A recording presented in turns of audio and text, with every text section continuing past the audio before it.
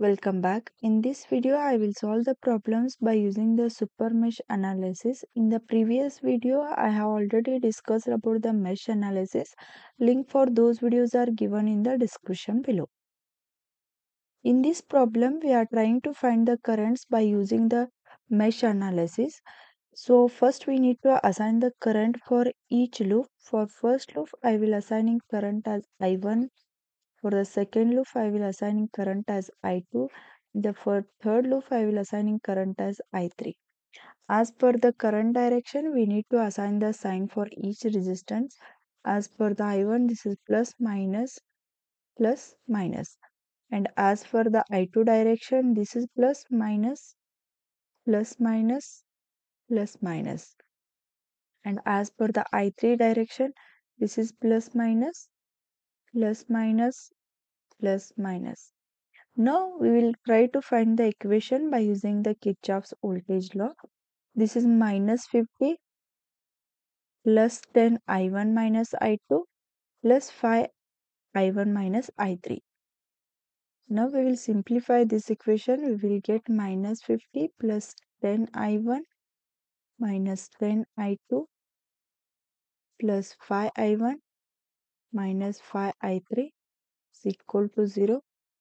This is I1, this is I1. So this is 15 I1 minus 10 I2 minus 5 I3 is equal to, here it is plus, if you take this is in the right side, this is plus 50, so make this as a equation number 1. Next we will find the equation for the second loop and for the equation for the third loop. But if you observe carefully, we are getting the super mesh concept here, because 2 ampere current is flowing in between I2 and I3, so we are getting the super mesh. Whenever we will get the super mesh concept, that time we just do one thing, that is just remove this branch. When you remove this branch, then we need to rewrite this circuit. Whenever we rewrite this circuit, we will get something like this. What I did, just I removed this one branch. Now, as already we are assigned the current for each branch, this is same.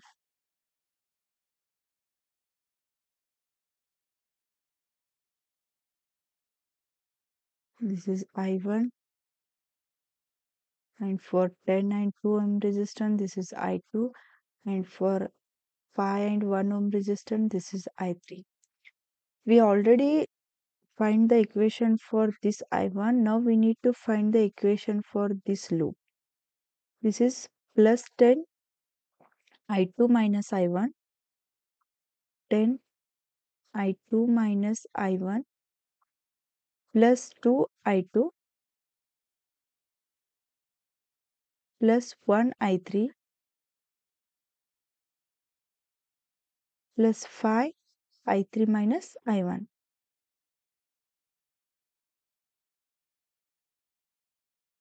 equal to 0. Now we need to simplify this equation. 10 I2 minus 10 I1 plus 2 I2 plus I3 plus 5 I3 minus 5 I1 is equal to 0. Here we have minus 10 minus 5. So minus 15 I1 plus 10 plus 2. So plus 12 I2 1 and 5. This is 6 I3 equal to 0. Make this one as equation number 2. Already we find the equation 1 for the first loop and equation for this super mesh loop.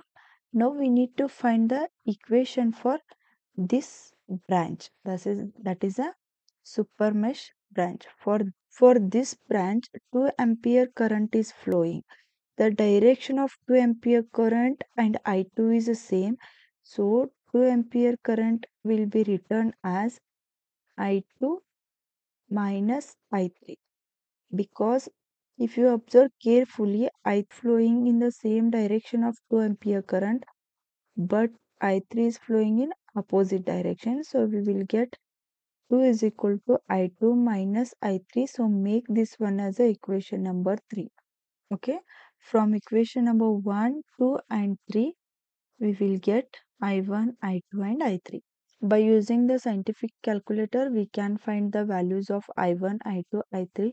For this one, we will select 5 as a equation. Here we have 3 unknowns. So I will select as a 2. Now we will put the equations. From equation number 1, I1 is 15 minus 10 minus 5, 50. And from my equation number 2, minus 15,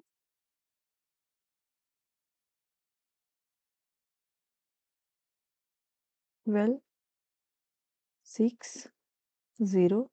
And from the equation number 3, I1 is 0, I2 is 1, I3 is minus 1, and constant is 2. We'll get I1 as a 20 ampere, I2 as 52.3 ampere, 46 divided by 3 ampere. If you like the video, do like and share with your friends. Press the subscribe button for more videos. Press the bell icon for regular updates. Thank you for watching.